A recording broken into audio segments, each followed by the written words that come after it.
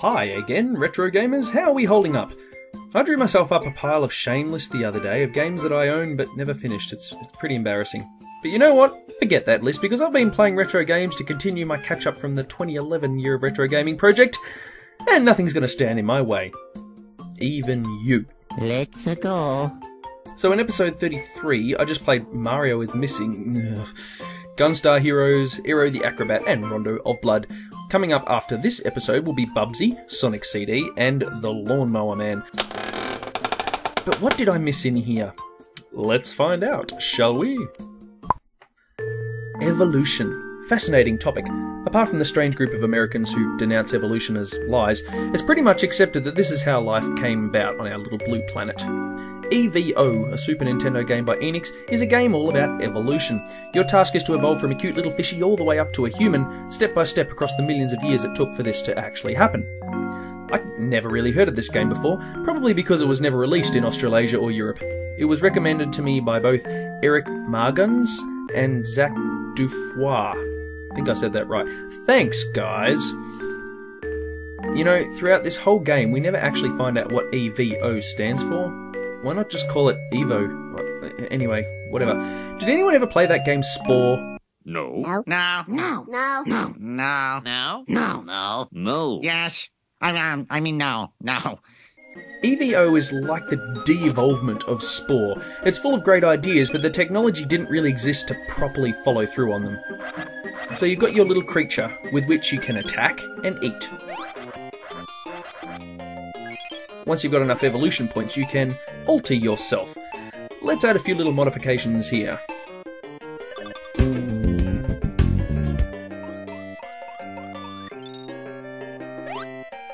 All of the individual levels are broken up by a map screen. Some levels are almost completely pointless, you just run from point A to point B and that's it. But a couple of them are proper mazes, and there are some boss levels as well, which are often insultingly difficult.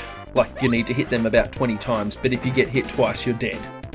It doesn't help that the collision detection in this game is very iffy and occasionally infuriatingly bad.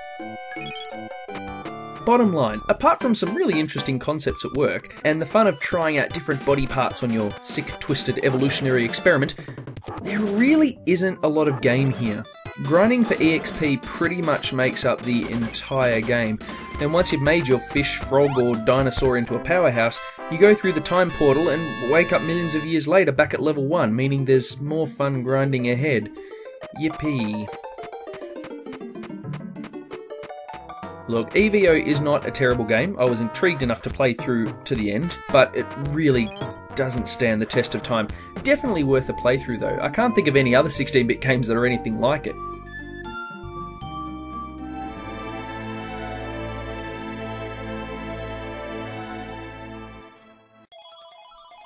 Landstalker is an RPG for the Mega Drive, played in the dreaded isometric viewpoint, like Equinox or that horrible Sonic game. I hate this. I know it's supposed to give a better impression of 3D, but it just makes control and viewpoints very frustrating, especially if your 16-bit graphics can't do shadows for your 3D objects. Anyway, let's see how it plays. So this is the intro here.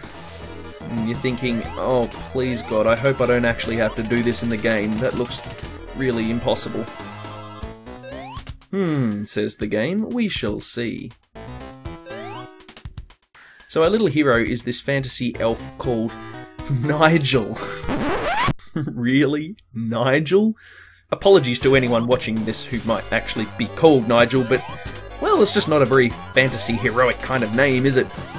You notice how all the little elf characters in this game have super huge feet? You know what they say about elves with huge feet? Yeah, they wear huge shoes. Maybe that's the reason Nigel's jump sounds just like Sonic the Hedgehog. The whole game moves at a very brisk pace for an RPG. Apart from the viewpoint, I was reminded a bit of that other Mega Drive RPG, The Story of Thor. I'll be looking at that in episode 54. Story of Thor 54. Sorry. So I discovered while playing Landstalker that it's only really a moderate RPG. Nigel doesn't level up, and enemies don't give you any kind of experience. You do, however, visit villages, traverse dungeons to find treasure, and you equip lots of bits and pieces. I I really wanted to love this, but it wasn't long before tedium and frustration set in. The collision detection of the sprites in this game is woeful. That's partly due to the stupid isometric viewpoint, but fighting enemies can become a very frustrating affair because whether you hit, miss, or dodge just seems so darn inconsistent. There are a few other annoyances too, like the dreadful sound effects. Every enemy in the game goes "wah" when they're hit and "ah" when they die. Over and over and over again. No, that's not at all annoying. I can't honestly say that I played all the way through Landstalker. From what I gather, the game is actually quite long. I was pretty sure that I'd seen all I wanted to see.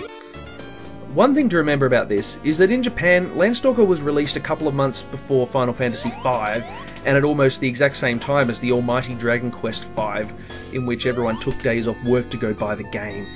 It is a bit sad for the Mega Drive to think that towards the end of '92, Nintendo had Dragon Quest and Final Fantasy, and Sega had Landstalker. P.S. How does one stalk land? What a bizarre concept. There are definitely some cool elements in this game, and for Mega Drive fans who never knew the wonders of Square or Enix in the 90s, this probably would have been amazing. In the 21st century though, the best it can do is sit. Goof Troop the game is based on Goof Troop the cartoon, which I don't suppose anyone's ever heard of. I never had. Maybe it came along at a time when I was outgrowing cartoons, who knows. The story is about Goofy and his son, who's apparently called Max. But wait, if this is Goofy's son, whatever happened to this guy? What, is he left for college or something? Come to think of it, if Goofy is breeding, where the heck is the mother? It's a mystery even Bowser would be proud of.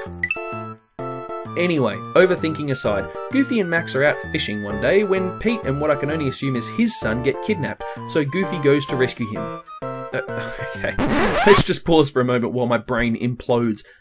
Pete is now the damsel in distress? This Pete? I'm so confused. Though good on Capcom for taking a cartoon license and, perhaps for the very first time, not turning it into a platform game. Have a look at it. Goof Troop is unashamedly a love letter to Zelda. There's no overworld or side quests or anything like that though, it's pretty much just like a succession of Zelda-type dungeons one after the other without any of the extra stuff. It's all broken up into single-screen puzzles, which brings to mind the Game Boy Zeldas. Now Goofy was never a smart character, but you'll need some degree of wit to pass this game. It's not difficult by any stretch of the imagination, heck no, I finished it in a single evening. Look at this, under an hour and a half on my very first run-through. But you do get that Zelda-ish feeling of satisfaction when you complete a puzzle that was mildly brain-stumping. Goofy's only real method of attack is picking up and chucking stuff at the baddies. No swords or projectiles here, even the trusty hookshot is only good for a very temporary stun. One of the big gimmicks of this game is that you can actually play it with two people at a time, a precursor to Four Swords if you will. I didn't get a chance to try this, so I can't tell you how it fares, but by the looks of it, there's definitely fun to be had there. Hey, look at this! Shinji Mikami was a lead game designer. I tried to find some kind of Resident Evil elements here, but nah, I couldn't find anything. Although I suppose Goofy might be considered the master of unlocking.